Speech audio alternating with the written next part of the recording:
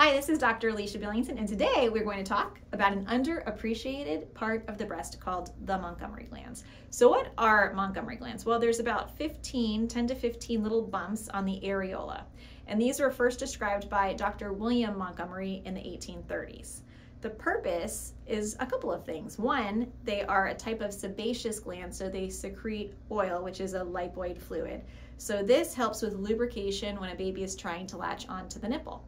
The other thing that they do is they have an odor associated with them, so the baby will smell the milk and turn their head towards the breast.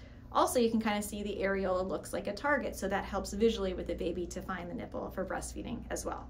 Now, you should not squeeze the Montgomery glands because that can lead to an infection. And another interesting thing about Montgomery glands is that they will get larger and become more visible if they are erect with stimulation or during pregnancy. In fact, it may be the first sign of pregnancy. So don't forget about the Montgomery glands.